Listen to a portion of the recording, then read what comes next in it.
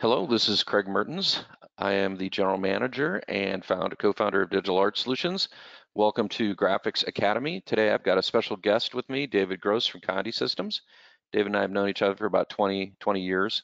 Today's class, we're going to focus on digital printing with an emphasis on sublimation printing. And I brought David into the fold for a couple of reasons. Number one, we've known each other for 20 years. And one of the things I really like about David is we share a very similar philosophy in terms of how we care for our customers. And it's always been my experience that the real work starts after you become a customer. You know, there's so many companies out there, they're happy to take your money, but they're not so happy to service you after the sale, and you know, they're not necessarily there for you when you're struggling. And one of the things that people really struggle with, obviously, is graphics. And so I always appreciate David because he understands the importance of graphics and shares a similar philosophy, but he also takes really good care of our shared customers. And that's something I very much appreciate. He's got a great staff of people that work with him. I've known some of your people for almost as long as I've known you. So it's a pleasure having you. If you want to say a couple things about Condi Systems, what Condi Systems is all about. One of the things that Craig and I do is we go around the country and teach many weeks a year. And we're home now, aren't we, Craig? But yeah, we're grounded. So in my class, which is part of the NBM, National Business Media, I teach a Road to Sublimation Success class. And it's real simple. It's the 3 Ps. The first P is the process of sublimation, computer, printer, heat press. The second P is product, and product is what you decorate. Product also refers to your artwork. And then the third P is promotion. It's the sales and marketing strategy of you selling your products. And unfortunately, you have to do all 3. You can't just focus on one and be successful. And so here at Condi, that is our strategy. That's our core principles, is helping you with all 3. And over the years, Craig has been an instrumental part, especially when it comes to the Corel Draw world, of helping us with that all important design. And design really comes down to sort of 2 things, I think.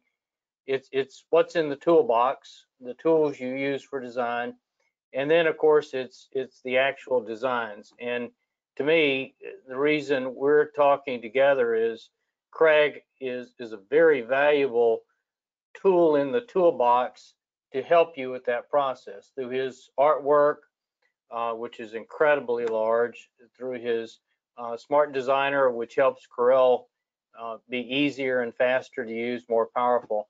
And so it's putting those 3 Ps together. That is it. And at Condi here, that's what we're here. We're here to grow our clients. Anybody can buy a printer, but what we're interested in doing is helping you be successful, because if you're successful, that's a win-win. You get to sell products, you get to make money, and hopefully we're on the receiving end. You get to buy products, more blank products to sublimate.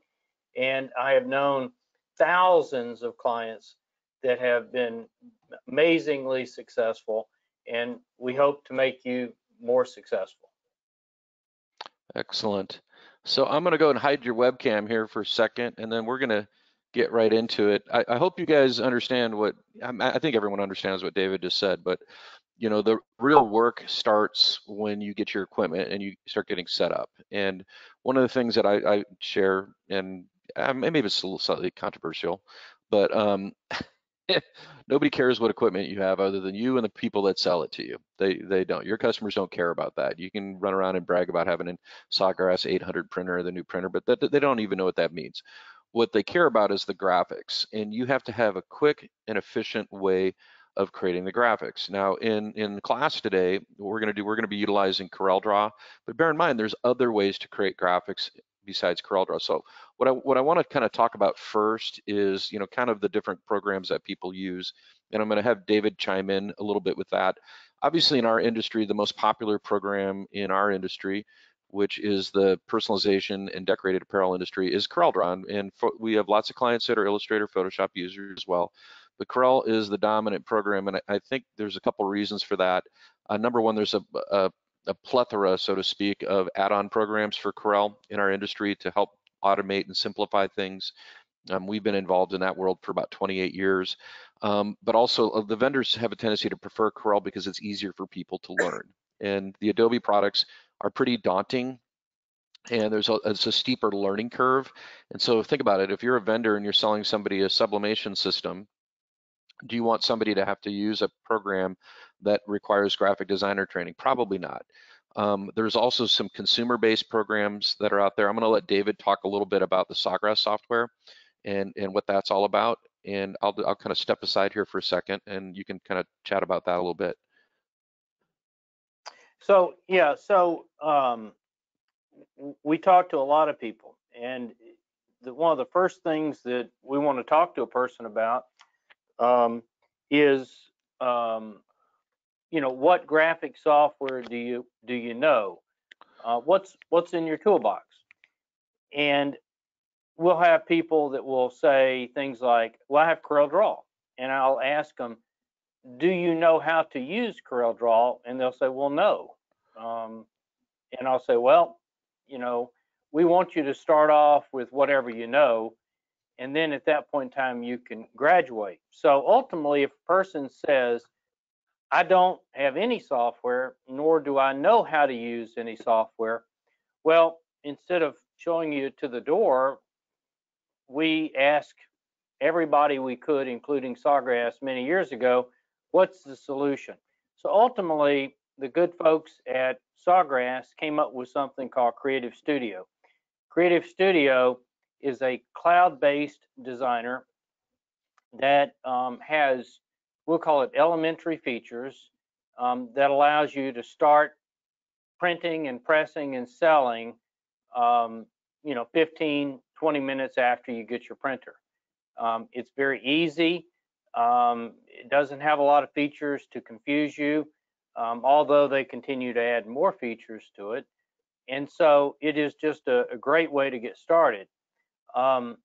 Interestingly enough, in the coming months, Sawgrass is going to use Creative Studio as a portal for you to sell your products. And so we won't go into a lot of details, but for Corel people, all you need to do is export and then import into Creative Studio, and you're ready to sell your product through the Sawgrass Creative Studio platform. One of the, I guess, ironic or funny aspects to all this is that this coming platform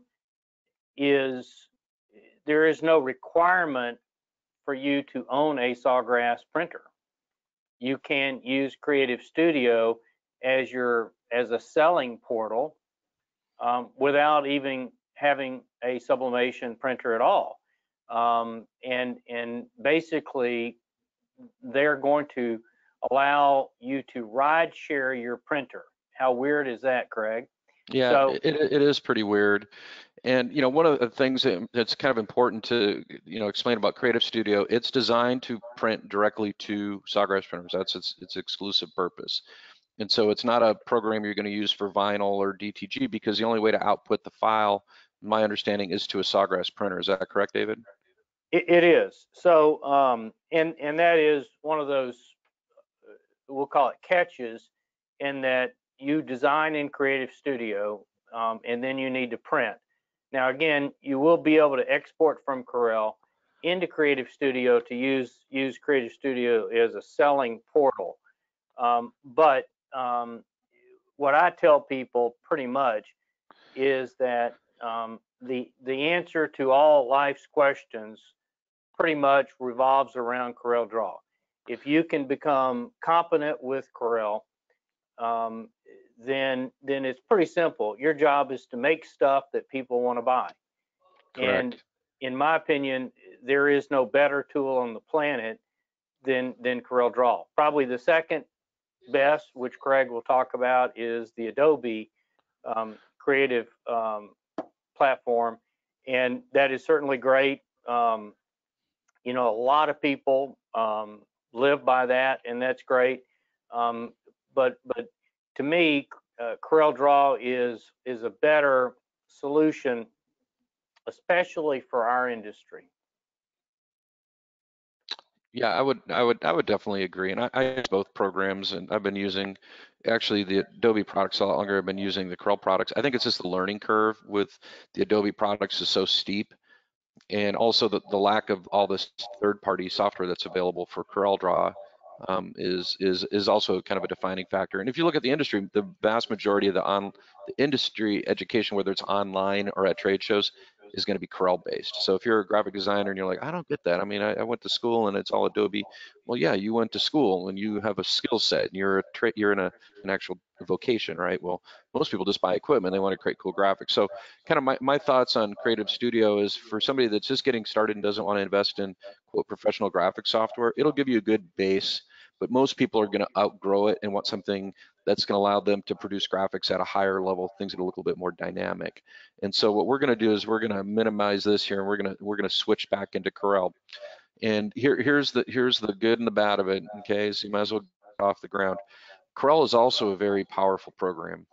And because it's a very powerful program, there can be a very steep learning curve in CorelDRAW. So it can also be frustrating for a new user. But the cool part about CorelDRAW is you're only really using a very small percentage of the program to do the things that you want to do. And the other thing that's cool about CorelDRAW is there's all these neat add-on programs that take all this complicated stuff and make it simple. And you guys will get exposed to that. So I want to do a couple things real quick here. I want to talk about setting up a workspace here real quick. That's one thing I definitely want to do. And I've got, it looks like I got a Universal Laser Systems color palette open here. We're gonna close that up real quick. And we're gonna talk about just getting set up because that's actually a critical thing. And one of the things that I really appreciate about Condi Systems is when somebody buys a sublimation system, they're going to go through a setup process to make sure that the software is set up properly for your software and for your printer. David, do you want to talk about what's involved in that real quick? So over the years, especially for Corel folks, what we want to do is set you up so that the color management method of printing to the printer is done through Corel, and that is the preferred method. Our name for that is called SpectraFusion. It's free. There's not a charge for any of this, but doing it that way is the very best way to get accurate color, because Correct. our ICC color profiles attach directly into the Corel color engine.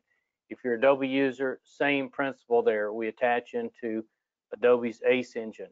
And so we've worked with Corel for many years to, I guess we'll call it tune and perfect how we print using our methodology, and it works. In addition, we would suggest to you, strongly recommend, that ultimately if you're trying to match colors, if you're trying to do Pantone color matching, if you're trying to reproduce spot colors like school colors, whatever, you must print a color chart. And in today's world, really we have 3 color charts available. So under Tools, Color, Window, Color Palettes, you'll see a bunch of color palettes. We've worked with Corel on these issues, so how many versions of Corel are there? A gazillion. But at any rate, There's 22 now. the 3 charts that I recommend you get your hands on, and we can provide all 3, is the default RGB chart, and we can provide a PDF that you can open in Corel and print it. And in addition, with Corel's help, we created a red color chart. It seems like of all these years, the biggest issue is reds, because some people are looking for that Coke red, fire engine red, you name it. And so with Corel's help, there is now a built-in red color palette. We provide you the red color swatch chart ready to print. And then the third is the mother of all color charts, and it's an opinion is what it is, and the one that today I would recommend is the Pantone Go. It's a processed color palette, and we can provide the swatch chart for you to print it. It's broken up into small letter size chunks. And that's instead of doing it the way Craig is doing it there, because it takes up too much room. So we built the charts so they're very compact. So basically what you do is you print the color charts, you sublimate them, and then find the color you want, reopen the chart, pick that color, design with that color. And Yeah, so, and I'll show you guys the workflow on that. This is just a color chart that I just created. There's a macro that can create a color chart from any palette in CorelDRAW, and I just created a simple one. But what David did is they created a palette that condenses down to fewer pages. And so in a nutshell, if you print out a chart on, say it was a tile, and you printed out a chart on a tile, you'll know exactly how those colors are going to print. If you select a color from your tile chart and you recolor the file in CorelDRAW, you're going to get accurate color representation of how that's going to print on a tile. The challenge is it's going to be different for a vaporware t-shirt. It's going to be different for a mug. Not a huge difference, but there'll be a difference. Where you'll see a massive difference is if you're doing colored substrate. So let's say you have a vaporware t-shirt that's white and you print out the color red on that white shirt, but when you print that out onto like a light gray or a light blue or yellow, it's going to look different. So color correction is a really important thing. We're going to get into some really good fundamentals of that. But the one thing that I would always recommend, which is and David, if you give me your Go chart, I'll build it into Smart Designer. We've been talking about that for years. It's an easy thing to do. yeah, I saw But the chart you just put up said Go Bridge. Is that a new version of the Go chart? I don't know what that was from. It was just something I was playing around with the chart color chart maker, and I just created a chart. But I wonder what if I'm gonna that's what I'm something new in 2020. I don't I think have so. not loaded 2020 on my machine yet. Yeah, and one thing I was to say about 2020, you're not for color wise, I don't think you're going to see really any differences between the setup in 2020 versus like 2019 for color. So that's actually kind of a relief for me. But one thing I am going to show you guys, which is really important, when the first time you launch CorelDRAW, okay, you're going to get what's called a new document dialog box, and I want to show you just a couple little customizations that you can do in Corel. Number one, if you go to Window, or excuse me, Tools, Options, and you go to CorelDRAW right here. So Tools, Options, CorelDRAW. It works exactly the same way in 2019 and 2020, but it's a little bit different. You notice I have a little button here that says Show New Document Dialog Box, and I changed the default behavior in Corel to not show the welcome screen when it launches. I changed it to start blank document, but if I open up a new document, notice it says Show New Document Dialog. That's actually important. I'm going to hit the little plus button here, and this is going to pop up, and there's some things that you want to do to change in here. Generally speaking, we're going to recommend an RGB workflow. We're going to talk about that in a little bit, but there's one little setting that David normally recommends, which is rendering intent right down here, and we're going to switch that to perceptual. And then do you leave the rest of these things alone for sublimation, David? In general, we try to change as few things as possible because it becomes problematic. So those settings are fine, except for what I would say people who are involved with very high-end professional photographers. And for those people, a little bit more of a conversation is needed. Correct. I mean, if you're doing high-end production-oriented photography, you're probably talking about having your monitor calibrated and color profiles and things like that, which is you read a whole book Yeah, it's on really that. the input profile that's coming out of their camera. So a lot of photographers will use a wide color gamut profile like Adobe RGB 98. And if they do, then we need to make sure Corel will handle those settings properly. Yeah, so here's all this crazy nerdy color profile stuff in here, which I generally say, hey, don't go in here unless you have been told by somebody that knows what they're talking about to go in here. So generally speaking, we want to stick with the defaults, a couple changes. Resolution, we want to keep that at 300 dpi. That's the max resolution for bitmap oriented graphic and we're going to talk about that in a little bit. vector graphics makes no difference because a vector is formed of lines and objects.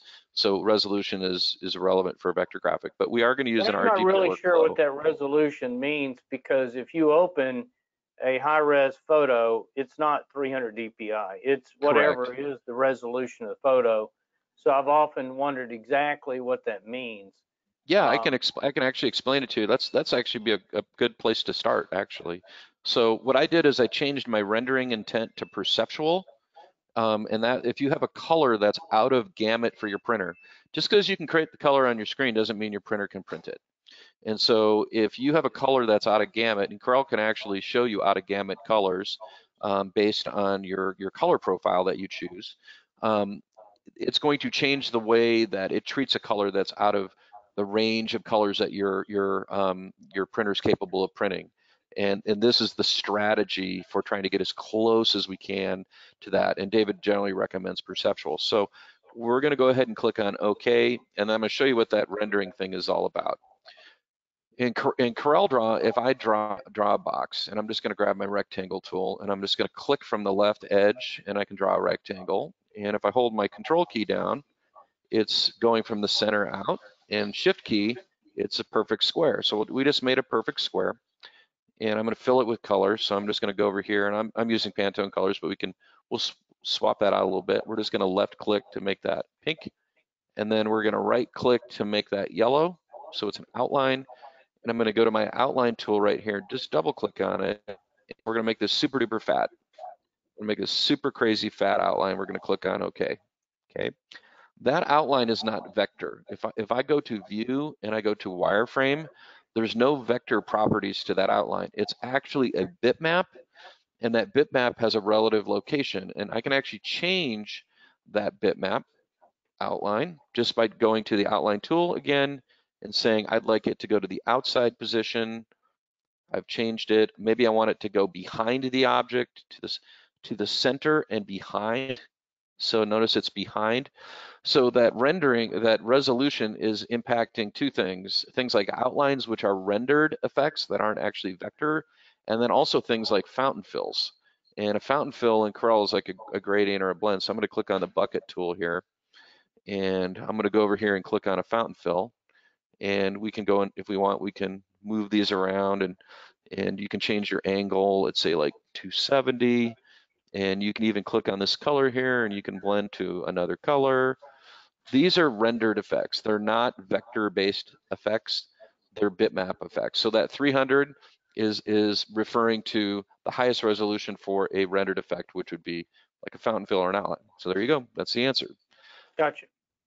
Okay, so the tricky part is when you first load Corel, and if you're not familiar with it, it's overwhelming because what people will do, and it's human nature, they'll just start going to all these little menus and seeing all these menus and submenus, and I mean it's nuts. And then if you're doing a new version of Corel, you could go to Help and you go highlight what's new, and then anything that's new, it'll kind of make in this peachy color here, because there's some new things in here. Like one of the things they added, which is actually a couple cool things, they added this remove JPEG artifacts function that will remove kind of clutter or noise in a JPEG image or a photo. It's actually really handy. So that's something new, and you would know that because it's highlighted in kind of that peachy color.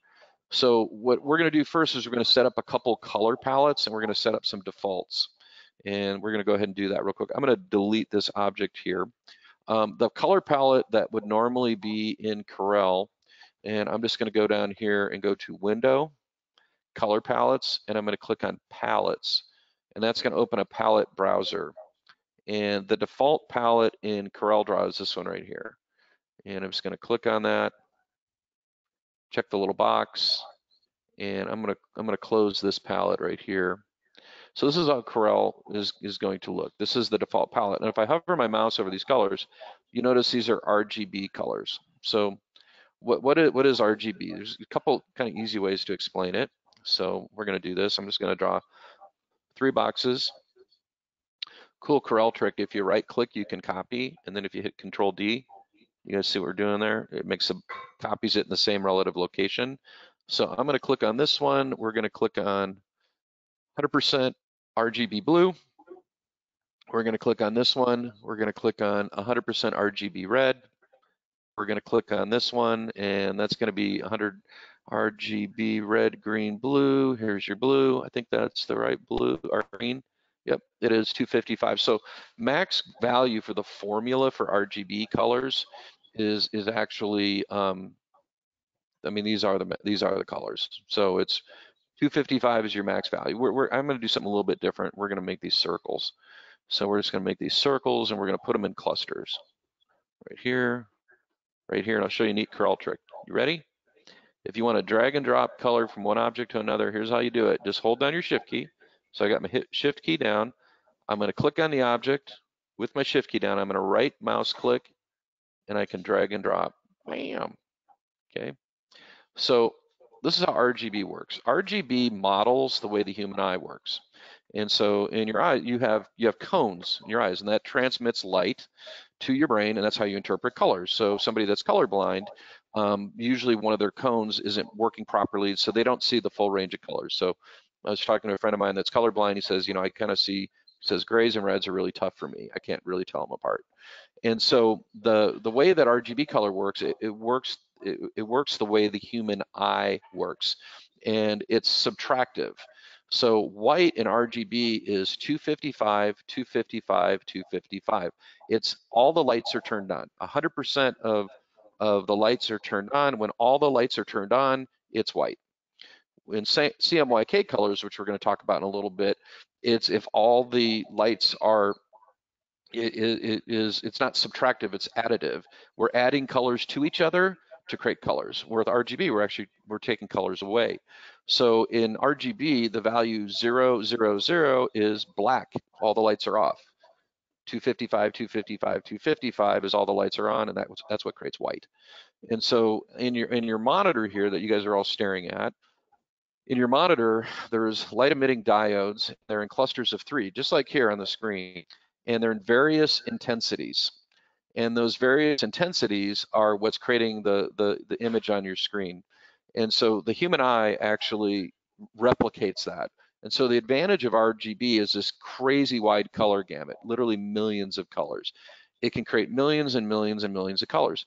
Most Pantone colors, including the Pantone solid coded chart, as well as the Pantone Go chart, which we're going to talk about, will also have RGB formulas. They're basically RGB formulas with names. And Pantone was really, really smart to name those and trademark them. And that means they get to charge Corel Corporation and Adobe and lots of other people for using their names. So if you use Pantone 123, you got to pay Pantone a license to do that. Corel has to pay them a license. So CMYK colors are a lot different. So let's open up a CMYK palette, and we're going to do these as squares this time. We're not going to do them as circles. And we'll go over here, and we're going to go to a different palette. And in Corel, you can have multiple palettes open. So we're going to open up the CMYK palette. It really doesn't look any different, but the formulas are different. So we're going to come over here. You notice the green looks a lot different.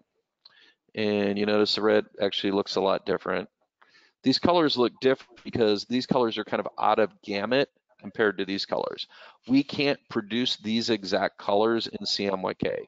If I do, we'll do cyan there, we'll do magenta here, we'll do yellow here, we'll do black here. K stands for black, okay?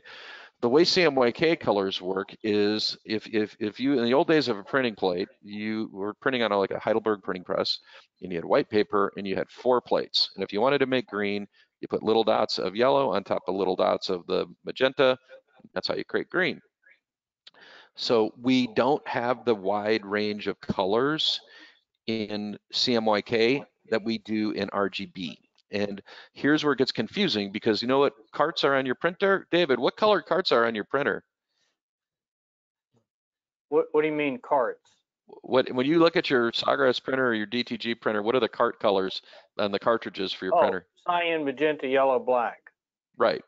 So people just assume that we want to use those colors, a color model that's so it's a complicated discussion, but the very short version of it, Craig, is that the PC gods, Bill Gates and Steve Jobs, the interfaces that they placed in Windows and on the Mac, like QuickDraw, they're really RGB only. They don't support direct CMYK They do it very poorly.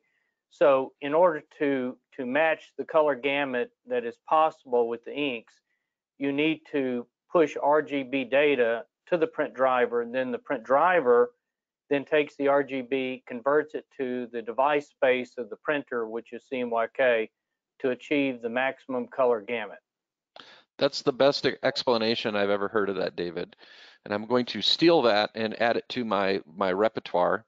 And the other aspect of that, I think that's really important, is think about it like this: a printing plate is analog, and just can take dots of ink and put them on other dots. Where a printer is digital, it can do much more complex things with the print head and a computer-driven driver than a piece of paper with dots of yellow or blue ink. So the moral of the story is we want to use RGB colors because they're going to be brighter and they're going to give us a better gamut. And maybe you guys can see this on your screen. We're going to find out, but I'm going to take this little red dot and I'm going to click on my color wheel in Corel, and we are going. Now they've moved all this stuff around on me in 2020 a little bit, so I'm going to switch my color model to CMYK, and as soon as I did that, the colors shifted slightly. And this is nowhere near as bright, and I bet you on the green it's going to be even worse. So on the green, if I go over here and go to color viewers and switch that to CMYK, I bet you it's gonna, yeah, it looks terrible.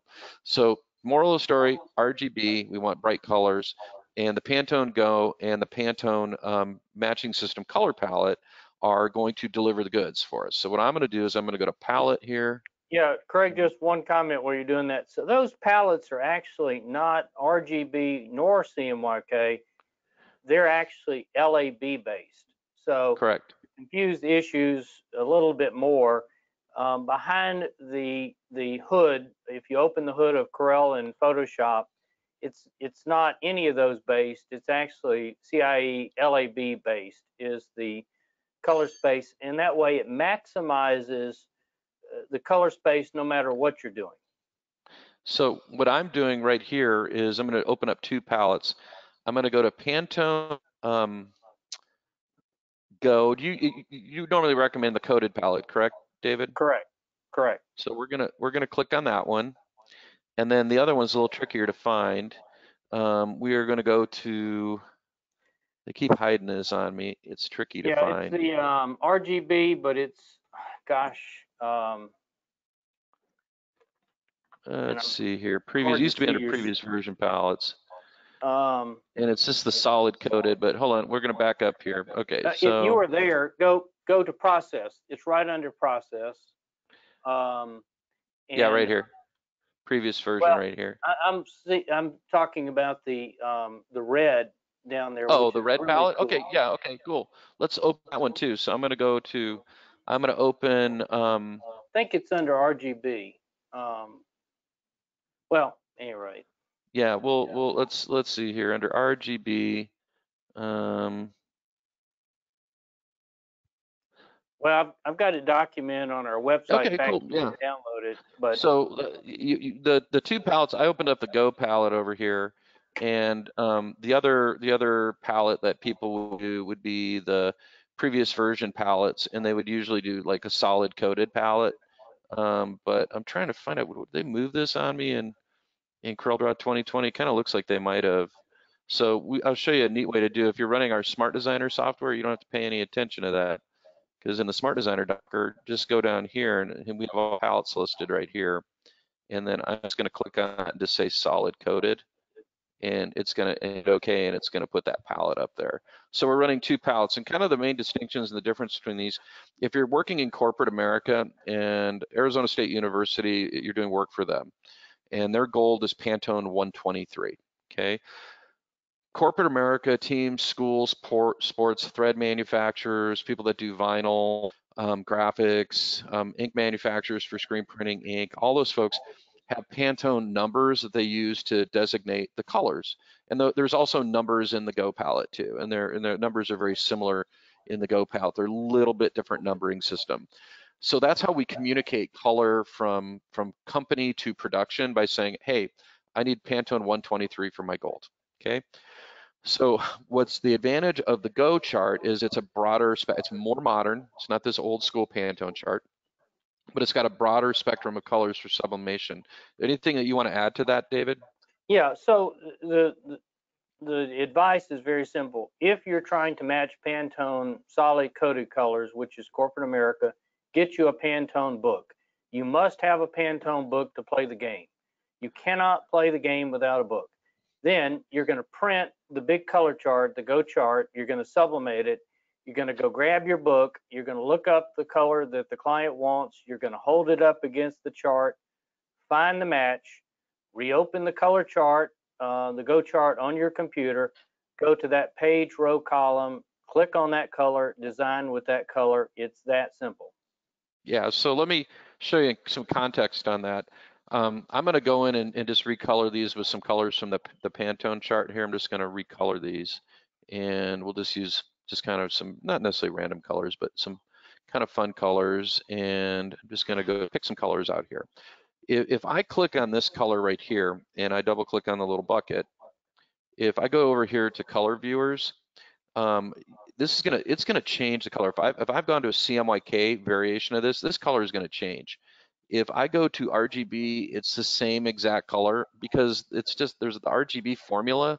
This color just has an RGB formula. That's it. And the RGB formula for this Pantone color is 23 red, 138 green, and 192 blue. If I switch to a CMYK color, it's not going to look anything alike, and you'd actually be able to see that down here in the box, but it's a little bit tricky on this size monitor. So once we have the color set up, what we want to do is we do want to set a default color palette that's going to be used for features. And let me give you an example of that. If I was going to do a blend in here right now, and I click on the little bucket, and I was going to use a fountain fill to do a blend, it's automatically going to default to whatever my default color palette is. My default color palette that I've set up is Pantone Matching System Solid Coated. And the way you do that is simply clicking on the little right arrow here and set that as a default. If I wanted to set the Go palette as my default, I would go over here and do the same thing, palette, set as default, and now that palette is my default. So you notice this one isn't. So anytime I go over here and click on like the fountain fill and I want to change colors, the colors now are going to be the Go palette. And so that's kind of an important thing to do to set up a default color. Now, when you're working in Corel, we're actually going to do I'm going to do like a sample design and kind of show you just like a workflow.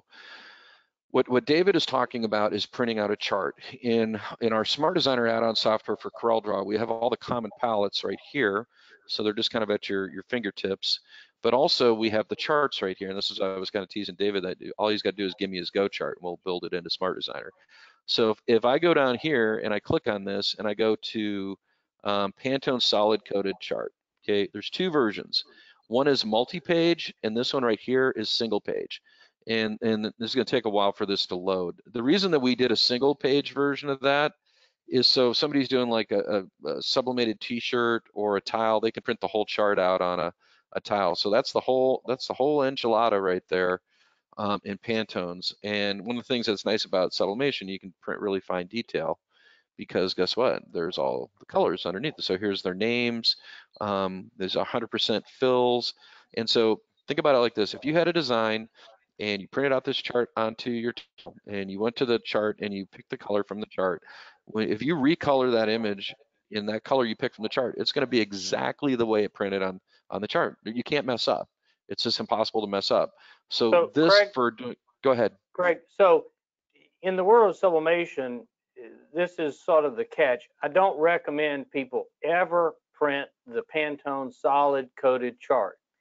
Never, never, never, never, never. And the reason is because it will not match what the book says. The book is the gospel. The Pantone book is the only thing that counts. And by the time you print and sublimate, you're not matching the Pantone solid coated colors. That's why you have to print the Go chart, which is an RGB chart, in reality. And then you're going to use the book to find the Correct. color. So Yeah, the Pantone solid standard has improved over the years by adding more colors, but it does not have enough colors to paint the rainbow. As you correct. mentioned, you need a bigger color chart. So if you're doing, say, embroidery, or you're doing vinyl graphics or screen printing, not necessarily DTG, but those processes, you're going to use a Pantone solid color chart because those are the standards for those processes.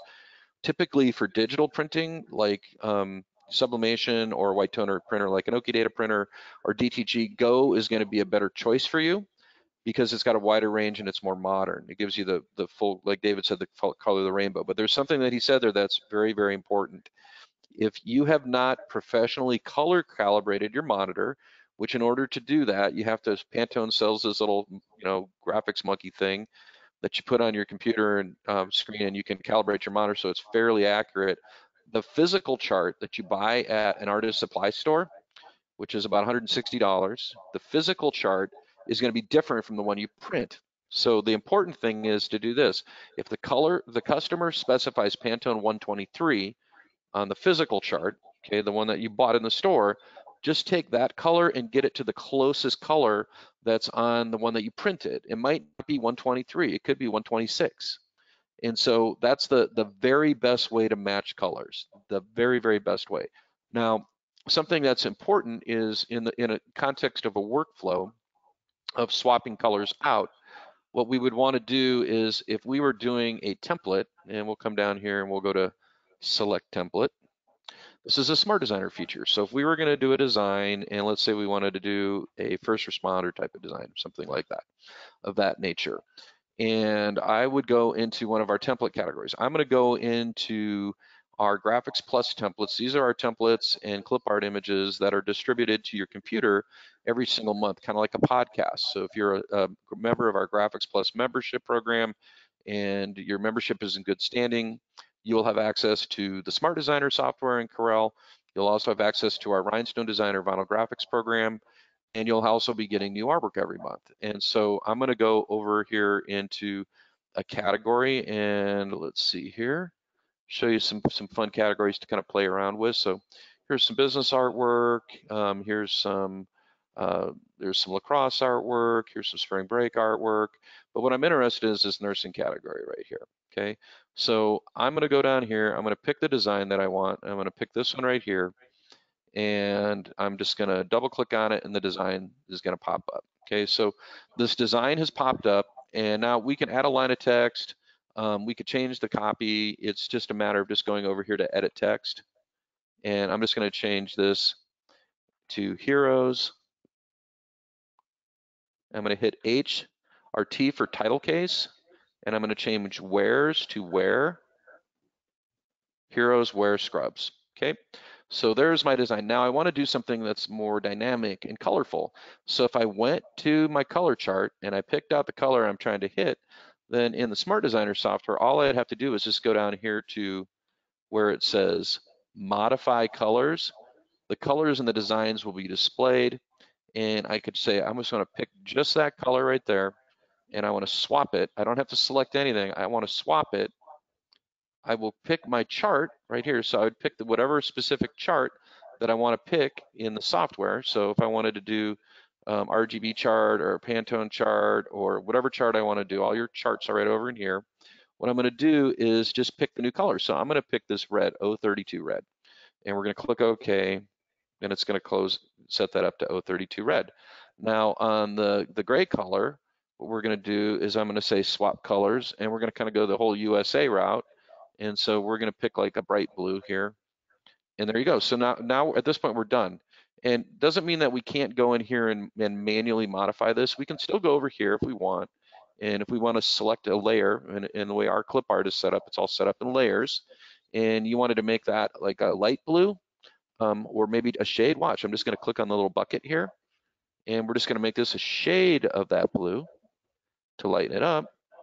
Boom, there you go. I mean, you're done. And so being able to quickly access a template, create a design, get it in front of a client, that's a huge big benefit. But getting the colors right is another benefit. Now, on this design, we can go crazy with text effects. So if we're doing sublimation, these are solid colors, which is fine, because it does look cool. But we could have picked a version of that template that was set for vinyl, which is a simplified version. we picked the one that intentionally that was more colorful. We could have picked a 2-color version if we were, say, sending out for a heat transfer, but we can certainly dress this file up. And so some of the things that we can do is if I wanted to dress this up and maybe give this more of like a 3D type of effect, I can just click on this text. Actually, we'll get rid of that drop shadow. We can just click on that text and select it. And then in the Smart Designer software, what I would do is I'd go over here to Effects. And once I get into Effects, then we can have all kinds of fun with this. So I'd go down here to Effects, and I'm going to go down here to Outline Effects. And we're going to say, okay, are we going to print this effect? Are we going to do this effect in color? If we're going to print it, we're going to go down here. And these are all printable effects. And I'm going to use the color and the graphic. And these effects are all printable. So if I wanted to do like this kind of cool little blend effect right here, I can just click on it, and it's going to do that blend effect. And every aspect of this can be edited. So if I click on that drop shadow, all my drop shadow functionality is going to be right here on the property bar in Corel. So if I wanted to clear that shadow, I could do that. And I don't have to know the 50 or 75 automation steps to create that cool effect with all the layering and shadowing and moving and blending and adding and deleting. I don't have to know, I just push a button. If I don't like the effect, I can just undo it and go back to the original. Now, if I was going to do this in vinyl, I'd do it differently. I'd go over here to cut, and then I'd pick a cutting effect, and I'd say, hey, do I want to knock the white color out? And I go, yep, I do. And do I want to remove any intersecting paths so we don't have color on top of color? Yep, I do. And we're just going to hit apply, and this is set up. And these are layers. So from here, Corel's been nice enough to create a color palette for me right here. Do you guys see that as I've been creating the design? Or we could do that little trick we showed you before is shift key, drag and drop color to color. So adding, things to like effects to designs for our clients is kind of second nature. And something that we could do in this file that'd be kind of fun would be to put a pattern fill in here. And so we're going to do that. We're going to add a pattern fill. And the way we're going to do that is we're going to go over here to quick fills right over here. And we're going to go to power clips, and these are all fill patterns. And we'll come over here and we'll go to kind of bonus patterns. I don't know what I want to put in there. We can do some polka dots. We could do, I don't really want to do leopard print. We could do a plaid. Polka dots wouldn't actually be bad. Polka dots might look cool in there. Let's see what it looks like. So yeah, let's just jam some polka dots in here. Why not? We're just going to click on that. We're going to jam some polka dots in there. Love it. That's super fun. I think that's really cool. And here, we're going to go even crazier. You ready? So watch this. I'm going to say extract contents. Here's my pattern fill right there. So I'm just going to copy that to my clipboard. We're going to undo that. And then I'm just going to paste this pattern fill over here. This is what you have right here. That's your pattern fill right there. So you can just keep that as a second object, or better yet, just click on this and then just click on the pattern fill here too. And I actually dig it. I think it's fun. What do you think, David? Looks nice. Okay, let's do one little trick. I'm going to grab my dropper, and we're going to select that color, and then we're going to drop that in there so now it kind of matches up. So I think it's a really nice looking design. I think we have one little tweak we want to do on it, which is I think I want to make this pink right here. Boom. So what does this go on now? So David, what are some of your favorite products to sublimate onto? Well, certainly drinkware is probably the all-time favorite. You've got many choices from there. It depends on the market. For this kind of thing, you could do all sorts of things from signage kind of products, dry erase. Um, um, it depends on again too broad a question, I guess, for an engineer like me. But certainly, in this day and time, we're looking at recognition kinds of products, and so coasters would be good things, but sort of very very broad, What I I guess. would do, because I'm not the engineer, I'm the sales guy. This is kind of the way I'd approach. I would create a grouping of products that was production friendly and profitable that I could make money on. So I'd create a grouping of products. I would present them as a group, and I would let the customer say, okay, we're going to do this in a mug. We have a mug that you can do. We have a clipboard you can do, and we have a vaporware 100% polyester t-shirt you can do. You can pick out any of those products. We have a bundle, so if you do all three, it's a little bit of savings. And so the idea of what we want to do is we want to be able to get this in front of the customer. That's the most important thing. And so the way we're going to do that is we're going to make a virtual sample. And that's a feature in the Smart Designer software. So I'm going to close up the Quick Fills thing, and I'm just going to go into Smart Designer, and we're going to go over here, and we're going to say virtual samples, and we're going to click on that, and we're going to click on virtual samples, and this little window is going to open. Okay. So what we want is, it doesn't have to be super high resolution product photography, but we want product photography. And we want to mock up the product on the actual photography. So one of the things that Condi has is they do have, for quite a few of their products, they do have product photography. David, do you make that available to end users? We do. So as soon as you place your order, in your order history, you'll see the download links for the templates. The templates are a zip file that have a bunch of different versions in it, like a CDR, like a PNG, that kind of thing. So regardless of what program you're using, there's going to be a template for your application. Yeah, so what I'm going to do is I've just got an image here of a ceramic mug, and I'm just going to simply click on that mug, and we're going to mock this product up onto a mug. Okay, so we have it mocked up onto a mug now. And now in the world of sublimation, if there's white in the graphic, the print driver is going to ignore the white, and that's going to be the substrate coming through, if that makes some sense. Yes. And if I wanted to make that look, you notice I can sample the color from the actual, I'm going to use the dropper here. We can actually sample the color from the background too, if we wanted to make it look more like it was transparent. Do you guys see how I did that?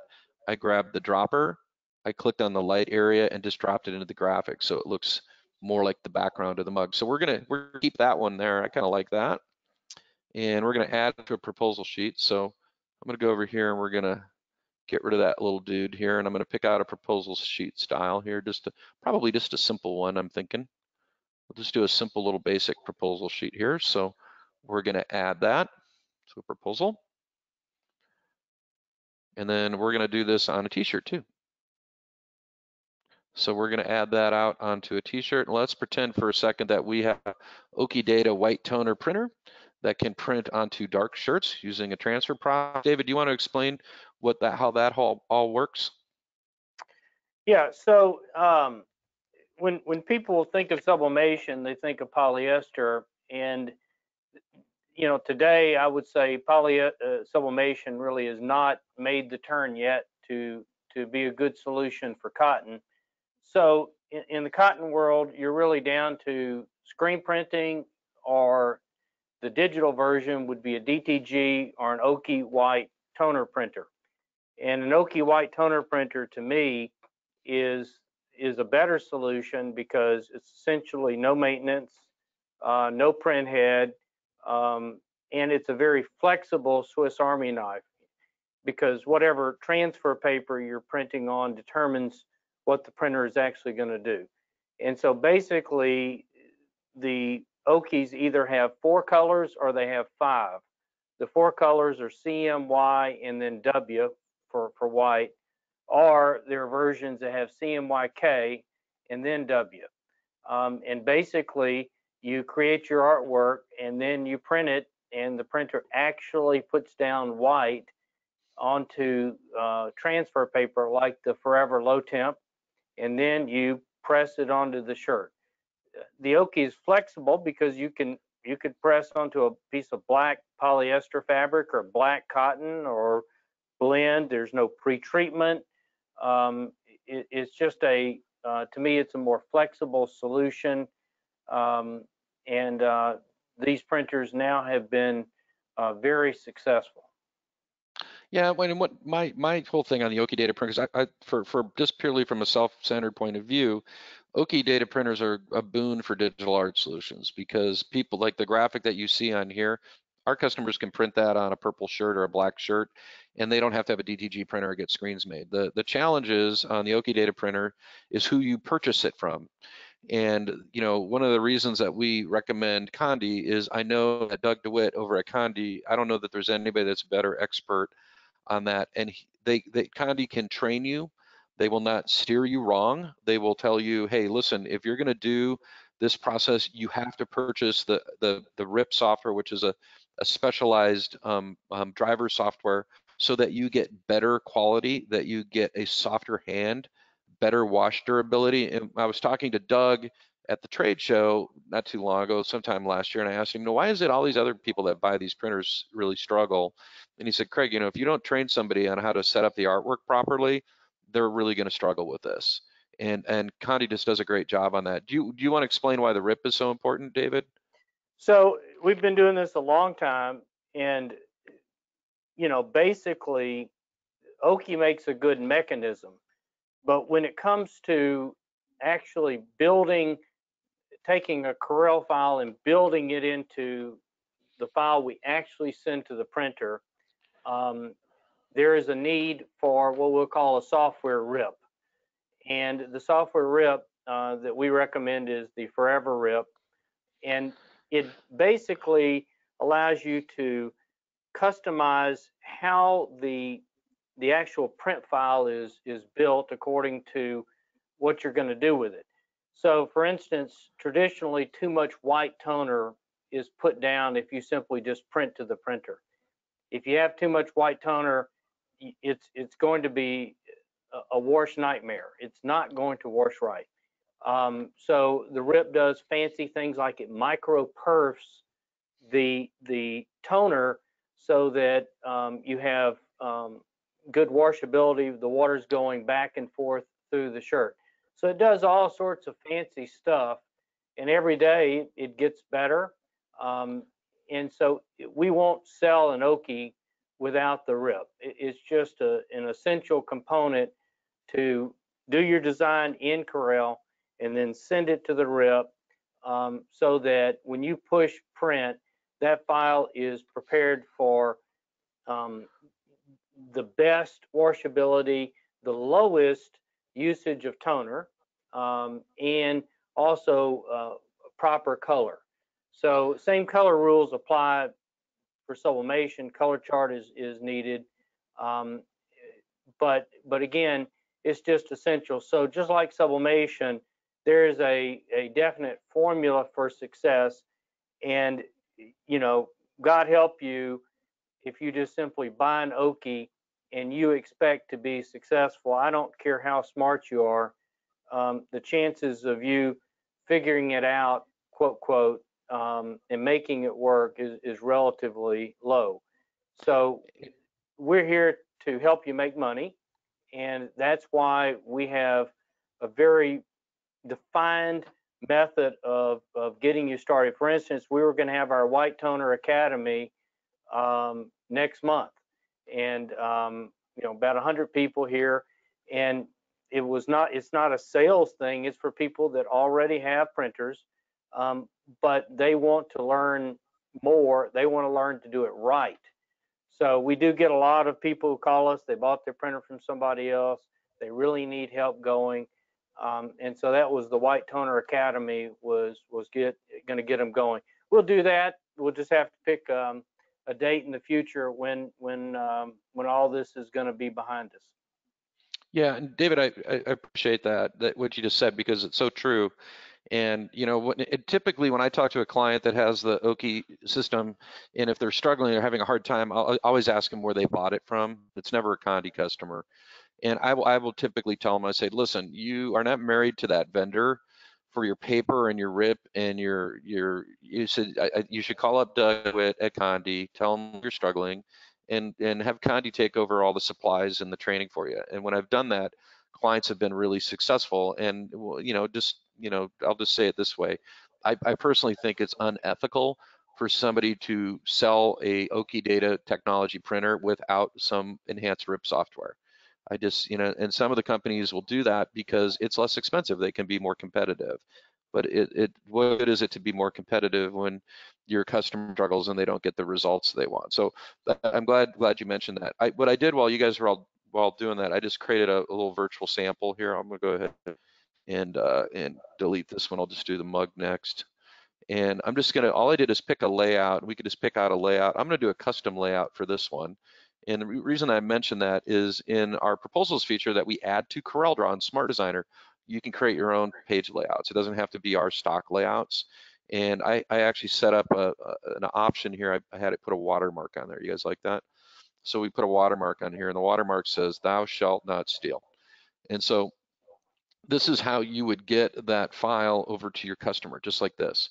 And so what I'm going to do is I'm going to remove the watermark here, and I want to take a zoom in on the graphic here, and I'm going to go to View, and I'm going to go to Wireframe. Do you guys see that that's a bitmap?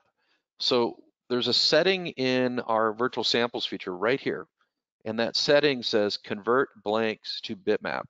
It converts the product blank to a high resolution, kind of a medium resolution bitmap. And the reason we do that is if you don't do that and you have a PDF file, there's naughty people. This is 200 DPI. There's naughty people that will steal your artwork. And this is not print quality. What's on here is not print quality. So they could steal it and they could try printing it, but it's viewing quality. But if they try printing that, it's going to be horrible. So it looks fine like right here, but it's not print quality. So that's a little security thing that we do. If we were going to do it the other way, and we'll go back and do the mug again. I think we got the mug set up in there. Yep, we do. I'm going to uncheck that box. Okay. And we're going to do the same thing. We're going to create a proposal with the mug, but I uncheck that box. And one of the neat things about this feature is it's super easy to add your own product blanks. And it's just a matter of a click. We'll add one real quick here so you can see how that works. So this is the real live vectors, so they could steal that artwork. So that's not so cool. So what we'll do is I'm going to take this right here, and we're just going to make a little PDF file of, I don't know which one I'm going to do. Yeah, we'll just make a little PDF file of this real quick. Probably should change my page size down to letter. And all I'm going to do is a little button right here that says publish to PDF. And I'm going to go ahead and just put that up in my Graphics Academy downloads folder. And we'll call this Heroes Wear Scrubs Mug Concept. And we're just going to hit save. We're going to create a PDF. And if you're on the live webcast, you've been doing this for a while, you know what we do here. I'm going to go and drag and drop it into the handouts so you guys can download that. And then if you're not on the live one, what we'll do, and this has got the real vectors in it, so you guys can print this. So what we're going to do is we're going to come down here, I'm going to go to handouts, oops, downloads, and Heroes Wear Scrubs starts with an H. So we're going to throw that into handouts, and then I'm going to show you guys how that are on the recording, how to get it. What you're going to do is just go to digitalartsolutions.com. You're going to click on Graphics Academy, and you are going to click on Graphics Academy handouts, and it's going to be here. And let me try something here. Let's see here. Yeah, we're just going to drag and drop. Boom. Oh, you got to hit it right. Otherwise, it'll just preview. I'm just going to drag it and drop it on this document right here, and it's going to upload. So that's going to upload. So it doesn't matter what, if you have any program that can open up a PDF file, you can go and import that into your file. And all you got to do if you want to access the graphics, super simple. Just, it's right here. Just go and zoom in here. You can ungroup this if you need to. Here's the graphic. This is vector based right here. And you can size it up or down. It's pretty, you can make it as big as you want or as little as you want. You guys can print that all day long. So I'm going to challenge one of you guys to print it and send it. You can send the photo of the printed product over to craig@digitalartsolutions.com. So that's a very typical workflow. So getting that color part is really important. The other thing that people are dealing with is photos. And you know, photos, we can do probably a whole nother class on photos, but one of the things that I always like to mention with Corel is that Corel actually has really good functionality for photo editing. It's pretty terrific. You guys have been on the webcast. Cupcake's been really good today, but she's our Jack Russell Chihuahua terrorism dog, and that we inherited from my mother-in-law, and we have a kind of a love-hate relationship. It's mostly love with just a little bit of hate. This photo here pretty much just sums it up, and uh, and she's my coworker now, so she loves to just come in and join us on the webcast and put her 2 cents in. So Corel has very, very powerful functionality for doing photo editing. So you have the ability, you can go in and crop photos. You have a cropping tool. You can knock the background out of this if you want. So I can just double click on that. If I want to do basic color correction and editing, I can go over here to, they always keep moving this around on me. Color Craig, have you done transform. a little course in removing backgrounds? Yeah, I love to be able to teach that. We might do that as an extra little thing at the end of the class. So adjust image adjustment lab. You guys see that? Adjust, they hit it. And it's a shame because that's such a great feature, and the way they hit it now, people don't find it. But what you can do now is I'll do a split screen right here. And what I can do is if I want to adjust my contrast, I can use the little white point here to click on a light or the lightest point in the graphic, and then click on the black and click on darkest point, and that'll adjust my contrast. Or I can go over here and just start moving the contrast button around here, probably reduce the contrast a little bit. I can take a snapshot of this, so I just click on the little photo. So there's a snapshot. If I want to brighten it up, let's see if we can brighten it up here.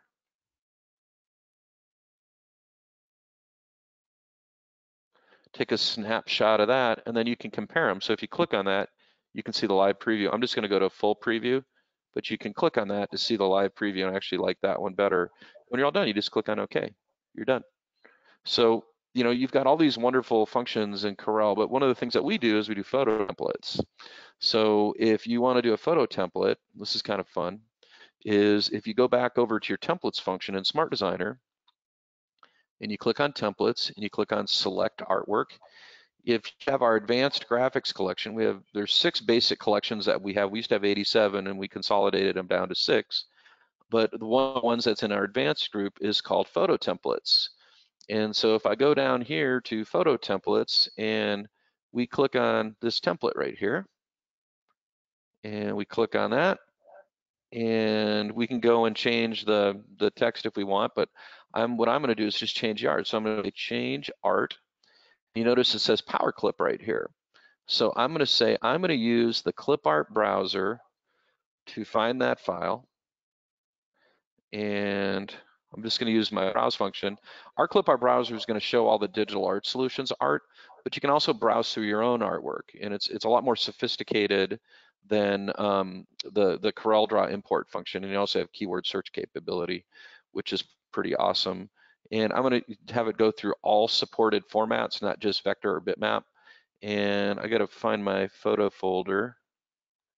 Let's see here.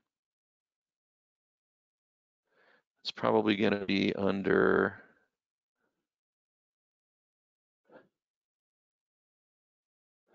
let's see here, dogs right here. So what I'm going to do is I'm not going to replace the object. What I'm going to do is I'm going to power clip the object.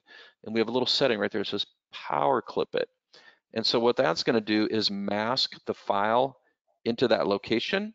And then what I can do is I can right click on it. You guys watch me, right clicking, edit power clip. I can make it bigger or smaller. I can reposition it, do pretty much whatever I want. I can do that color correction thing right while I'm in here. So I can still go over here to object or effect, where is it? Effect, adjust, image adjustment lab. So we can actually still do that right in the file itself. And then when we're all done, all we got to do is hit finish, boom. And then from here, we can start playing around with colors. So what I would probably do in this one is I'd grab my dropper and I'd sample probably this blue out of the graphic right here. And let's see, we'll sample kind of one of these blues. Actually, the easier thing to do, just be color it. I don't really have to sample it if I don't want. You can just click on this and just color it. You don't have to do that. And let's see, we'll make this a little bit more dynamic here. Oh, we'll make that blue too, but let's soften it up a little bit, and I'll show you kind of a neat little effect you can do. If you click on these in your Smart Designer, you got all these cool digital effects. So we're going to go over here to effects again. And I've just showed you guys a fraction of what Smart Designer can do. But the one effect that we're going to play with here is, I could do a glitter vinyl effect on there if I wanted to. Let's see here, quick effects. And I'm going to do a soft bevel. We're just going to add a soft little bevel effect to that, just to give it a little bit of dimension. And so now it's got kind of a 3D shadowing in there. And David, why is it better to print like blended colors versus solid colors in sublimation? What's your thoughts on that? Which colors? Instead of just doing solid colors all the time, but I like doing blended colors and in graduated fills and things like that for sublimation. What are your thoughts on that? I don't know. Hadn't really thought about it. Certainly, it's what you're after. That's why I love just printing the RGB chart, that small one, because those are your very basic, brightest, most noticeable looking colors. So people will choose a color sometimes because they're just looking for a pleasing color. They're not trying to match anything. And that RGB chart, the small one, does a good job. Yeah, I think also too, when you do blend, sublimation lends itself to a lot more complex printing from screen printing. Screen printing, a lot of times they just do solid colors. You have this whole range of things you can do in sublimation that's a lot more interesting and dynamic. And so I think using gradients and shades and things is actually is a really good move. What I just did is I opened up the clip art browser and I just typed in paw. And what we're gonna do is we're gonna swap out with this paw print right here. So whatever is selected gets replaced. So there's our paw print. And I'm going to do that in a different color. So let's see here. I'm just going to use my dropper here to sample that color. And actually, we can just do it that way. And we don't need the stars. So let's get rid of those guys.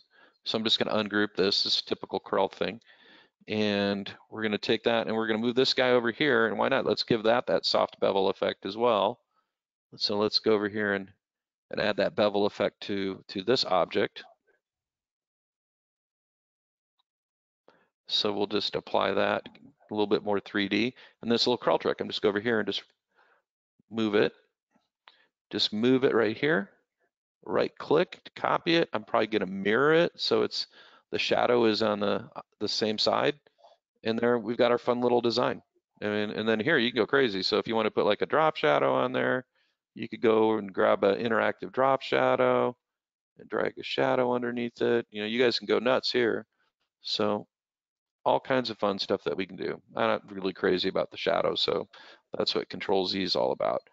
So Corel is an amazing tool for photos. You don't need Photoshop. You know, people always say, "Well, I went and bought Photoshop." Like, why? Because it's a name that became an industry standard thing. I'm going to Photoshop this. You can do all the same stuff in CorelDRAW. You know, if you want to Photoshop people, I mean, all day long. I don't know. See if I still have this on my system. Hold on. Let's see here. See if I still have this. Oh yeah. Okay, so if you want to do stuff like this, my buddy Ben, I did this in CorelDRAW. I put him into the royal wedding. I put him into, what else have I done? Oh my gosh, I've done so many different things with Ben. Mount Rushmore, I put him into Mount Rushmore. There he is. So you can do all that same stuff in CorelDRAW. And Corel also comes with a program called Photo Paint. So David, when you knock backgrounds out, do you use Bitmap Color Mask or do you use Photo Paint and the cutout? I traditionally use Photo Paint. Yeah, me too. Yeah, that's how I do it. We can do a whole nother class on photo editing. But what I wanted, kind of what we wanted to accomplish today, I wanted to show you guys that, you know, you don't have to use all this crazy complicated stuff. And if you notice when we were in class today, the only Corel tools that we use, watch, text tool, we use the pick tool, we use the shape tool a little bit. We use this tool, actually use the cropping tool as well. Everything else that we're doing is we're just having Smart Designer do heavy lifting. We don't have to go in and And because here, this is David. I've been kind of sharing this with people on the webcast lately. One of the things that I find is one of the most dysfunctional things about the way our clients interact with their customers in terms of collaborating and creating artwork, because customers rarely know what they want. And so you end up doing all of this back and forth and extra work, and we don't even know if they're going to order from us yet, and we don't even know if they're going to what the minimum order quantity is. So you can't be doing all this custom artwork unless you can order that's big enough to justify your time and expense. So one of the things that's been so incredibly handy for our clients is the fact they have access to thousands of templates. We have 17,000 templates. If one of our clients wants to do a sports banner, one of my customers today is saying they're doing all these graduation banners that people are hanging out in front of their homes because the kids can't go to a physical graduation. And so he took one of our banner templates, and actually I can show you the design. It's really nice. And one of our banner templates, and he's name dropping it for all the kids. If you wanted to do, a first responder design or something like that, we have all these different templates and things to choose from. And so the concept is, we want to steer customers into artwork. We don't want to be going in and doing everything from scratch because it's time consuming and you're not necessarily going to get a return on investment. One of the things that we're really well known for is monograms. We have 3,200 monogram templates. Everybody knows us for the Vine monogram, which is trademarked now. Um, so a circle monogram, but there's so many other cool, just fun, dynamic, and interesting monograms that you can use for sublimation or for, vinyl graphics, or even convert these into embroidery. What's so awesome about Corel in our system? It does everything. It does screen printing, it does vinyl graphics, it does rhinestone multi-decoration, it does laser engraving, sublimation, DTG, OKI-Data, white toner, printing. You send out, get it transferred done. You can do it all. And so templates are a really, really big deal. And, not having to go in and start from scratch, having the ability just to go in and pick a theme, modify it, you take a beer design, you turn it into a donut design if you want. So it's kind of up to you. One of the things that we're really well known with, and I'll kind of show this, is our Graphics Plus program. And the way Graphics Plus works is we used to sell Smart Designer and our Rhinestone Designer software. You could just purchase the software. We stopped doing that because people were always on the wrong version. They never had the latest version of the software. Corel updates every year, so they're always out of sync. Microsoft does service patches, and now things don't work properly. We have a version of the software. It's called Smart Designer. We rolled the Rhinestone Designer features into that program. It's perpetually updated. You always have the latest version. You always have training, and you always have support. And when you join the Graphics Plus membership program, there's two options. Option one is just the software training support, access to webcasts like these that are exclusive, our members area. But a standard membership's a little bit different because a standard membership, you get an issue every month. And an issue is a graphics collection. And we very specifically did this. So your graphics are in multicolor. So if you're doing digital printing, you have a multicolor version. If you're doing vinyl, you have a simple one color version. If you're doing two color vinyl or screen printing, you have a two color version. And so what we've done is we've provided a mechanism. We even do rhinestone patterns and embroidery files. We've created a mechanism so that your customers can pick out artwork. And the way we do that, David, I don't think I've shown you this yet, is this is such a cool technology, is you can embed these issues into your website. And so this is a link from our members area that allows our customers to share and collaborate on these issues. And so what you can do is if you click on the catalog, there's two catalogs. One version of the catalog is for the end user, for your customer, and it has just the designs. And then the other version's for you. It has all the other extras. So this is the one for you. And so your customer can flip through here. They can see all the Cool. designs in different processes on different substrates. It's all color coded. Everything's numbered, so they can tell you which design they like. And so I always kind of say it like this: when most people go to the grocery store, they have a list and they know vaguely what they want. And they go to the aisle.